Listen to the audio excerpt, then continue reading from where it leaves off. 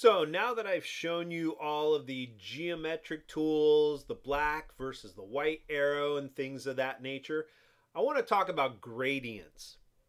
I've shown you before, if you take your black arrow, select an object, and I've just drawn another circle here to start with. I click on the fill, my stroke or my swatches panel. I have a stroke panel right here, and I have a stroke right here. But I'll use the panel since it's open on my screen. I'll hit the up arrow, we'll make a thicker stroke. I'm still on the fill, and your swatches panel can fill objects with colors, with gradients, and with patterns. Now the only problem here is that it doesn't start with much. Okay, I'm going to get rid of my stroke panel and I'm going to pull the swatches panel out. Just so you can see that. I always recommend pulling the bottom edge down so nothing gets cut off. And I really only start with these specific colors. And I only start with a black to white gradient, or a orange to yellow gradient, or a blue or a fading sky gradient, or this one right here, super soft black vignette. I don't like any of those.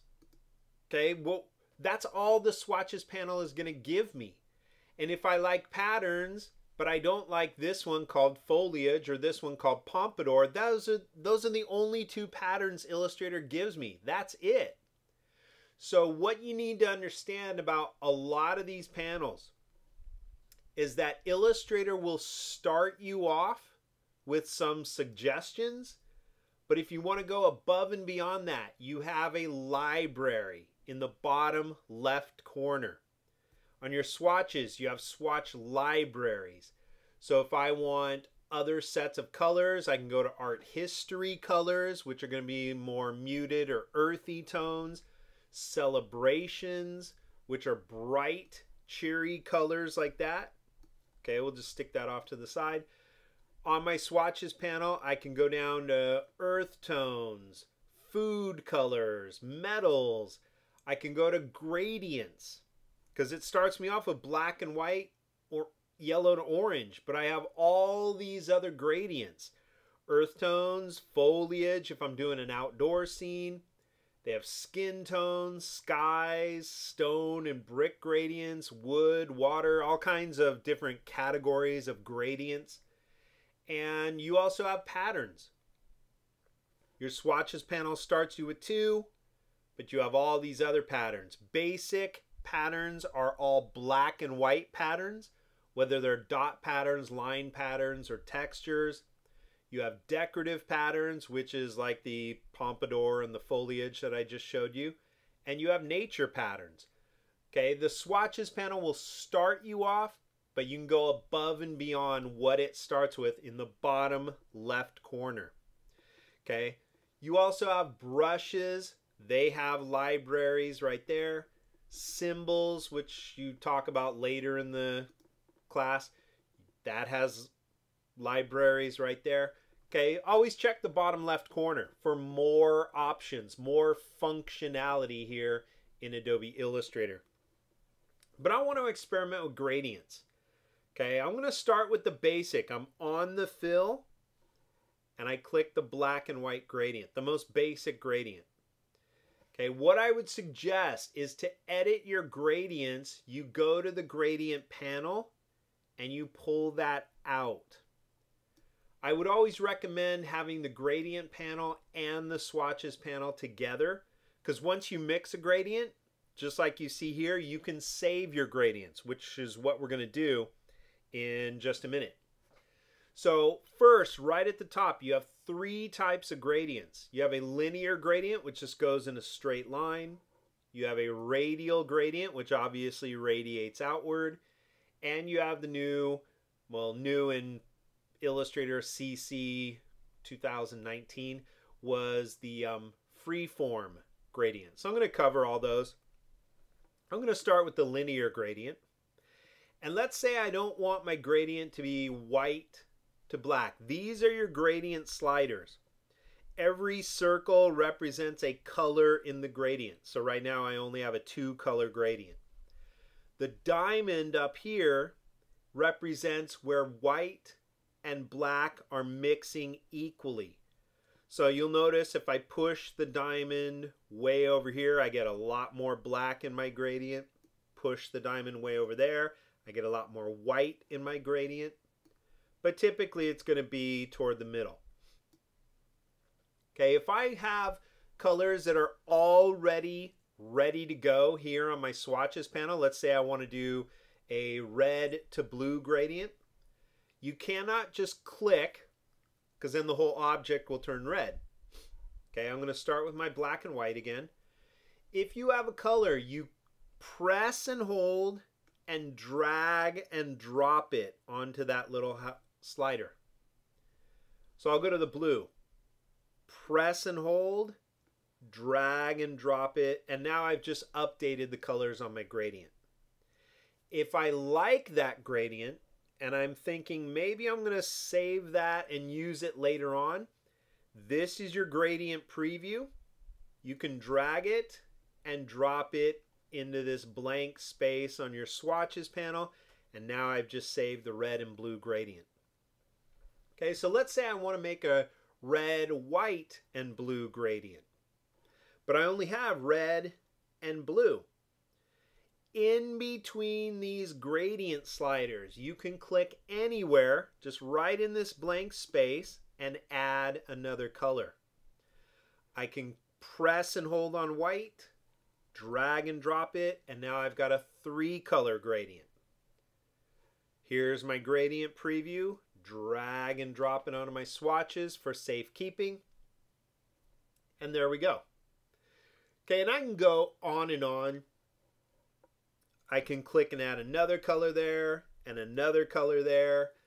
I can drag an orange into this one. Let's say a green into this one. Drag and drop the preview so you can see some of the possibilities here. Okay, once you like that, let's say you don't want your gradient going up and down like this. This is your gradient tool. And as soon as you click it, you're going to get a bar called the Gradient Annotator. Okay, every one of these is your little color sliders. You can click on it or double click and you have access to change that color. Okay, so if I don't want orange right here, I click it once to activate it, double click, and maybe on my color mixer I change it more to a reddish tone like that. I can instantly update the colors in my gradients. Maybe I want this to be yellow, not green. Double click, pull some of the cyan out, and there I've updated my gradient again. Okay, so you have a lot of possibilities. If you don't like the angle of your gradient, you just click and drag. And when you let go, it will change the direction of your gradient. From top to bottom, left and right, any angle you want. Now, your gradient colors will blend differently based on the length of that line. So if I drag a short line, I'm going to get a hard mix gradient. Red, yellow, white, red, and then all the rest is blue. Drag it a little longer. You can see how it spreads it out. Drag it really long. You don't have to keep confined to the circle. You can start way out here and drag way across there. You might not get as many colors, but you can do it. Click and drag from side to side. Okay, in addition to that, if I do not like a color on my gradient, and we'll just move these up so you can see this a little better. Go there. I can take this yellow and pull it straight down and tear it off the gradient. Pull this straight down and tear it off. Take green, drag and drop it, and now I've totally updated my colors again. You also have the ability to change the angle right here. I can type in an angle, or I could just say I want it at a 90-degree angle. If you want to be very mathematically precise, that's fine. You can also make your colors fade away.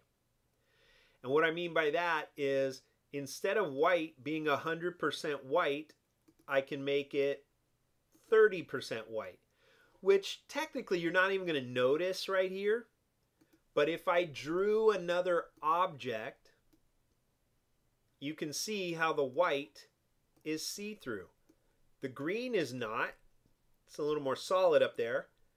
It's a little more solid on the reds, but notice the white fades in the middle.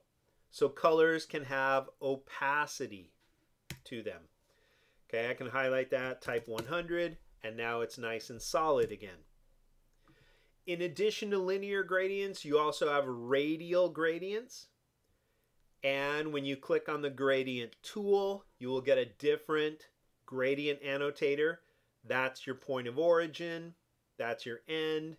You also have the ability to enlarge it, to shrink it, to start from another location.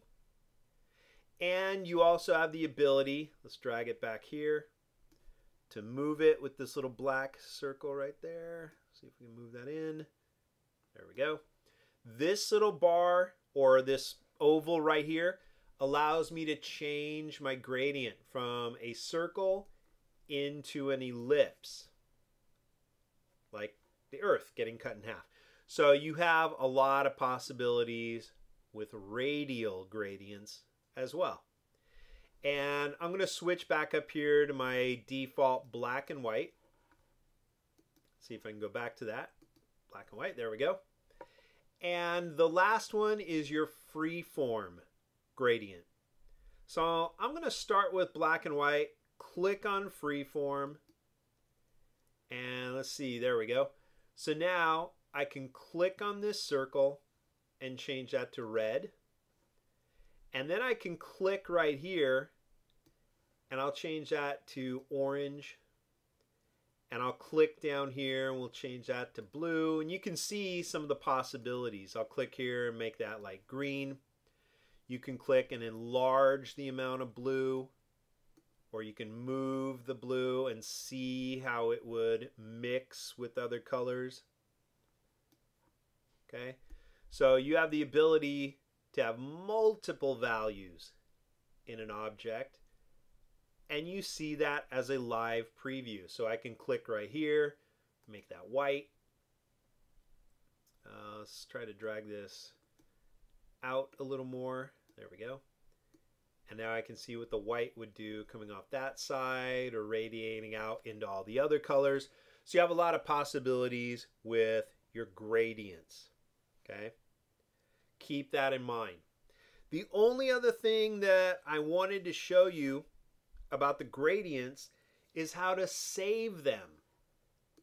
Now I've already saved them here. In fact, I'll take that one and drag it out too. See if I can drag it. Nope. You cannot save a freeform gradient, okay? Because this applies to this actual shape. It wouldn't apply again to a star. Just wouldn't. Okay, so you can save linear gradients, radial gradients, but freeform is truly that. It's a free form. You drag wherever you want, and it applies to the specific shape. Okay, the thing you got to keep in mind about your swatches panel, and this is really, really important. I'm going to put my gradient panel back over here. On your swatches, whatever you do on an Illustrator file, those swatches are good for that Illustrator file. Let me show you what I mean. I'm going to drag an ellipse, and I'm on the fill, so I'm going to click the little libraries menu, go down to patterns, and let's go to basic textures. And I'm just going to click on a couple of textures. So there's a texture pattern, here's sticks, and here's scrub is kind of lame. Let's go dashed.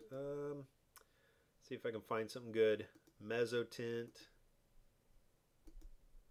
All right, I'm going to pick this one. Okay, later on in the semester, you'll learn more about patterns and more importantly, how to create your own patterns, because again, anybody who has Illustrator can click this library, they can go to patterns, and they can get exactly the same patterns, exactly the same patterns, exactly the same patterns. So they have this pattern as well, and this pattern, and this pattern. Everybody has these patterns. So there's nothing really creative about using them because everybody has them. But my point of all this is every time I click on something, a new gradient, it gets added to my swatches. A new pattern, they get added to my swatches. But they are good for this Illustrator file. Watch what happens to the swatches when I go to File, New Document. It remembers the last thing I created, so I'll just click Create, and everything is gone. This has now reset itself to the default swatches. But when I click up here and go back to the previous one, notice they all come back. Click over here, now they're gone. Well, what if I wanted to use these patterns, but on this file at home? And I'm mixing patterns here at school, but then I want to use them when I get home. I'm going to have trouble. So here's what you can do. On your file where you've mixed all these, you go to your Swatches panel pop-up, and it says Save Swatch Library. And notice there are two options. Save Swatch Library as ASE or Save Swatch Library as AI. Okay, the difference here. ASE means Adobe Swatch Exchange. This allows me to save colors that I can also use those same colors in Adobe InDesign or in Adobe Photoshop. But this will only save colors. It won't save patterns and it won't save gradients. Okay? Save Swatch Library as AI or Adobe Illustrator means save everything on my swatches.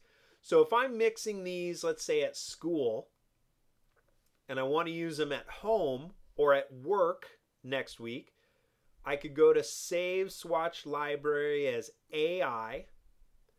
I'll just click on my desktop and I'll call this My Home Pattern Swatches. Okay, I'll click Save. Now I go home, I start a brand new file, none of those are there. I go to my swatches, click the pop-up, and now I say Open a Swatch Library, but it doesn't show up in this list. These are the ones that come with Adobe Illustrator. I made an other library, so I click the one at the bottom. On my desktop, I find My Home Swatches. You're not going to get any artwork. It's going to be a code here. And there are my home swatches. It just opens up as a whole separate panel. There's all my patterns. There's those three gradients. I just keep them side by side right there. And that's how you can use swatches from one file to another, which can really, really help with consistency from project to project. You don't have to mix patterns and mix gradients every single time if you use the pop-up and save swatch libraries. Now I'm going to stop there now that I've talked about gradients, and what I'm going to do in the primer for part 3 is talk about some of the other panels that we haven't looked at here, just really briefly, and tell you some of the other possibilities that are available here in Adobe Illustrator.